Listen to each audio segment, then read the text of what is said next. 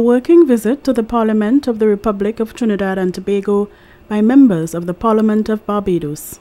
A two-man delegation of the Barbados Parliament visited Trinidad and Tobago from June 9 to 13. His Honour Michael Carrington, Speaker of the House of Assembly of the Barbadian Parliament, led the visit to the office of the Parliament of the Republic of Trinidad and Tobago.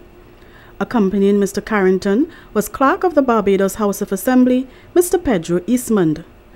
The men attended several presentations by managers of the Communications Department and were taken on tours of the Broadcast and Information and Communications Technologies Departments, the Parliament Chamber, and the Parliament Channel's transmission site at Cumberland Hill. They also paid a courtesy call on Speaker of the House, the Honourable Bridget Anisette George, MP, and attended the sitting of the Lower House that day. The Parliament Channel sat down for an interview with the visiting Speaker of the House, Mr. Carrington. What is the purpose of your visit? Well, first let me extend my thanks to the Parliament of Trinidad and Tobago for accommodating us.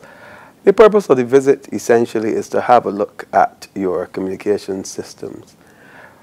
We have been putting in place measures to reach out to the public more. We have had a live feed of the proceedings of both houses of Parliament for some time now, and we also on the web. We have other programs like the Youth Parliament and so on, but what we do not have and what we think is necessary to have now is a dedicated television channel. We recognize that Trinidad and Tobago has theirs in place, and while we have made some steps towards it, we are now on the cusp of putting that in place, you see. So we thought it would be a good idea to come to Trinidad and Tobago and see essentially how to do things. What are some of your plans for the Barbados House of Assembly? We have taken the step a little while ago to, of course, put the Parliament on a sound ICT protocol foundation. See, of course, we are moving towards a paperless Parliament. That is one of our aims. Of course, having said that, you know, there will be members who still like the feel of paper and so on. We recognize that. That's all part and parcel of where we want to take Parliament. So, to my mind, it's just a case of modernizing Parliament so that it is more accessible, so that it is more people friendly. We recognize, for instance, that okay, to use an example of what's happening, there used to be a time when you would write a letter, you get it in 2 days.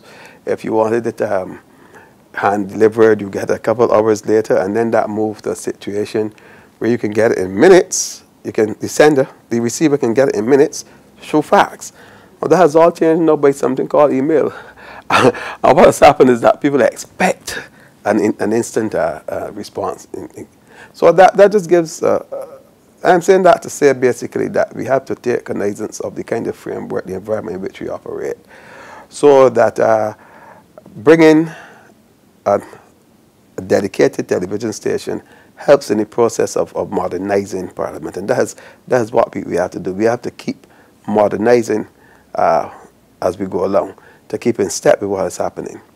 So the question really, what are the plans for Parliament to keep it relevant, to keep it more accessible, and to use it basically as a tool for spreading what we do, educating people, and in defense of democracy. Our fear is that too many people tend to see Parliament as those fellas in suits who just get up there, talk a lot, and waste people's money, kind of thing. That, of course, as you know, is not true. So we want to change the perception. The only way to change the perception is to make Parliament more people-friendly. And I think that is my vision for the Parliament of Barbados. What is the current structure of the Barbados House of Assembly? Well, the current structure is a bicameral system. We have an elected House of 30 members. The presiding officer, yours truly, is also elected.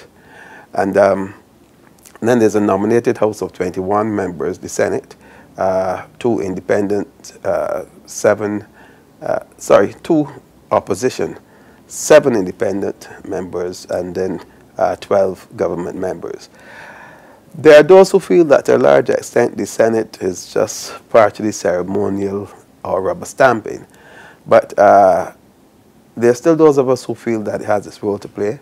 The independent senators gives the government the opportunity to draw from people who are not interested in elected politics, who may not even be interested in partisan politics, but who they feel have something to, well, the Governor General, because he appoints them, who he feels has something to offer in terms of their experience and their different professional backgrounds and so on.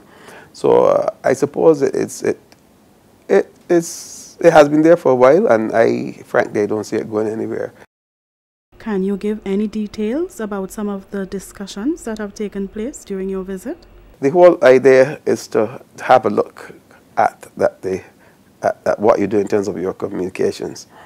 And one of the major things that would have come out of it for me is a look at the committee system.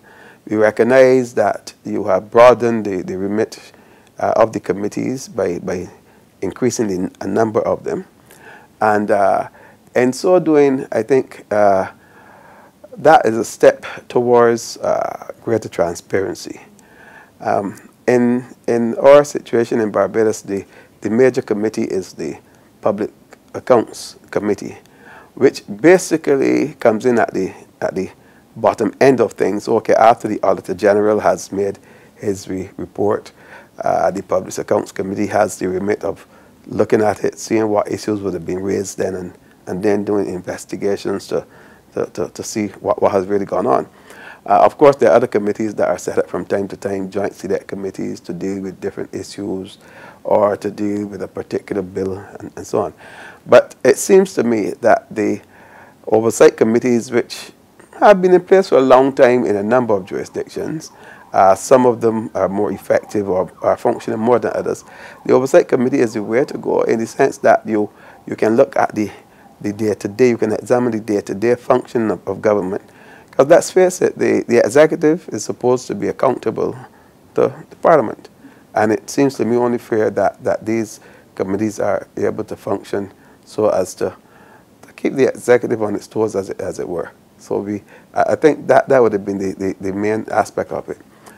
So I like that. I like the discussions which came out of that. The other discussions we would have had really would have been the complement of staff which you have in the communications department. Of course, we recognize that you didn't just start yesterday. We have started our own thing. We have been doing some aspects of it. We purchased some equipment and so on. But it was still a good experience to get a hands-on view of how it has been set up, and to see the purposes to which the communications department can be put.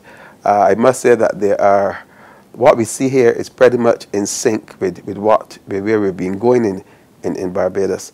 But it was good to be able to come to a jurisdiction with which we have had a long and worthwhile relationship to discuss it, so we can borrow what is best from it.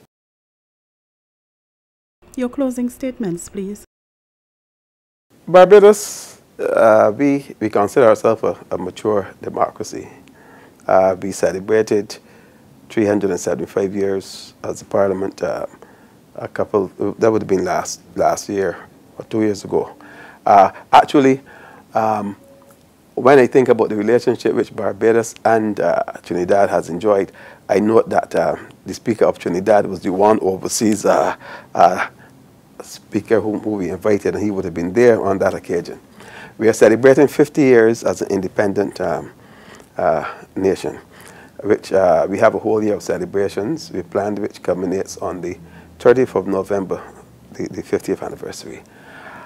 It seems to me a natural step now to do something as significant as putting a dedicated television channel in place so as to service the people of Barbados more in terms of bringing Parliament closer to them.